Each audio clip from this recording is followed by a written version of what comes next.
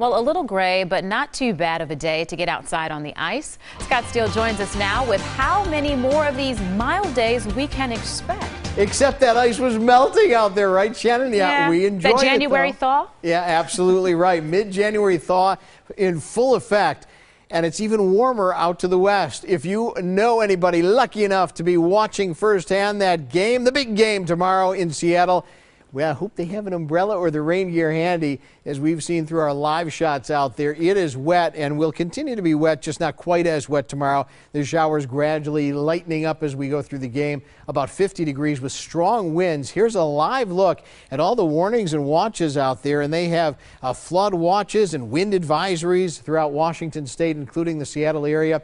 The satellite and radar combination shows copious amounts of rains rising on shore and into most all of the Pacific Northwest as these little storm systems continue marching from the Pacific to the shoreline. Meantime, back home around southeastern Wisconsin, a lot of clouds around here, no significant precipitation to speak of. A live look from our downtown tower cam showing all those clouds. And in your weather headlines this Saturday night, more mild air on the way tomorrow, continued cloudy, although I think we'll see a little more sun breaking through the clouds tomorrow afternoon and a few flakes flying through the air tonight and again on Tuesday.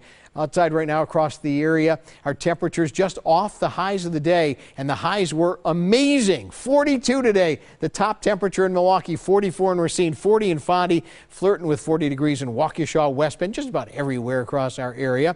Temperatures outside right now, as I say, just a few degrees off of that high, in the mid-30s right now, and temperatures about 5 to 15 degrees warmer than just 24 hours ago, and fairly uniform readings throughout the upper Midwest, so no big chills on the way.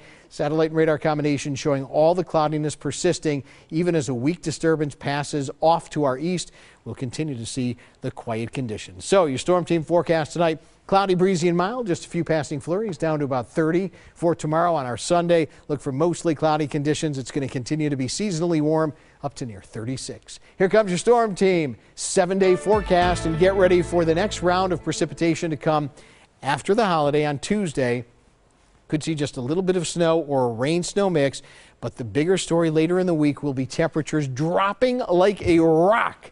In fact, we could see readings plummeting back to the 20s, and I think Friday morning all the way into the teens. So, you know, that's more than half of what we have right now. We're about, you know, in the 30s to near 40. That'll be the teens, much, much chillier. Oh, I know what that feels like. Yeah, you do. All right. Well, next in